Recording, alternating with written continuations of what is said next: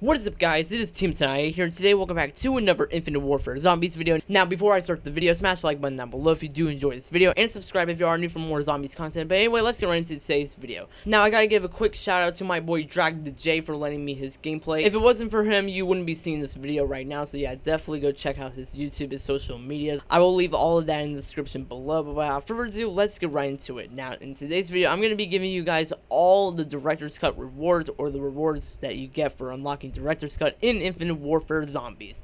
Now, before I get into all the rewards and all the crazy stuff you get for unlocking Director's Cut, in order to get Director's Cut, you have to do all the Infinite Warfare Zombies Easter eggs, including the Beast from Beyond, you know, the latest map. So yeah, now you've done that, you actually have to do one more thing. So if you want to unlock Director's Cut in Zombies in Spaceland, you have to go into Zombies in Spaceland Pack-a-Punch room and hold square on the soul canister, and you gotta do this for all the maps. So if you want Director's Cut for that specific map, you have to go into the Pack-a-Punch room and press square on the soul canister. But once you have done that, just quit the game, don't dashboard, and the next game you go into, all the Director's Cut rewards should be there. Now, the Director's Cut rewards is as follows. Like, once you spawn in the map, you automatically get a Perkaholic, so that's really cool, and you also get 25,000 points, so all you low round Easter egg players, you're in for a treat. But there are more rewards. In fact, I might miss some rewards in this video, so I do apologize in advance if I do miss any rewards. But one of the rewards is you automatically get fully upgraded weapons from the magic wheel, and that includes wonder weapons as well. So in Spaceland, you can spin the box and you can get a fully upgraded Discord, so that is honestly really amazing.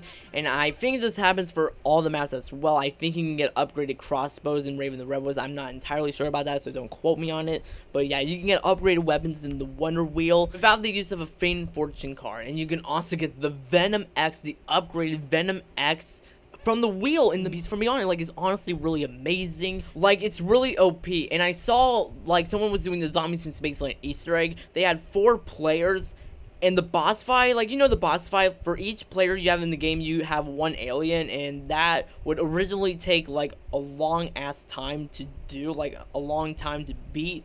And those guys did it in literally 2 minutes because they had upgraded wonder weapons. And it's honestly very amazing. Like, I saw that with my own eyes. I think it was the Mr. Dog JD stream, but it was honestly just mind-blowing. So that is very awesome. And apparently, like, I saw this on Reddit, so I'm not sure if this is true. Apparently, Director's Cut mode works the same way as GNS Ghosts in the Skulls, where you can have up to 6 up and atoms, so that is very exciting as well. But like I said, I saw this on Reddit. I don't know if it's true or not. I only saw, like, 1 instance or mention of it on Reddit.